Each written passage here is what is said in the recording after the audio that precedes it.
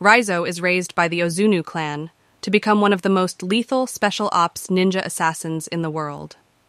As a child, Raizo experiences severe training under the guidance of his father, Lord Ozunu. He is whipped and cut whenever he fails, and is encouraged to hurt his ninja kin for their training failures. The only kindness he ever receives is from a kunoichi, female ninja.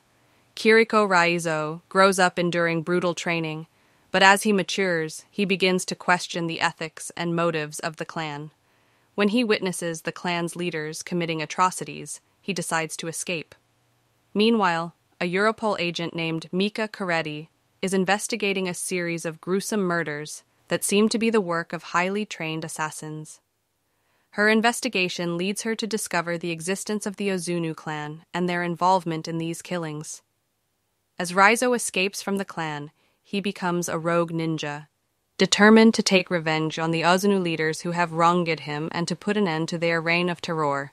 He is skilled in both traditional ninja techniques and modern combat tactics, making him a formidable opponent. Mika becomes a target of the Ozunu clan after she witnesses their abilities firsthand.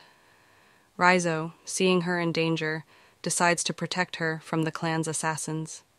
Together they embark on a mission to expose the Ozunu clan's crimes and bring its leaders to justice. Beats.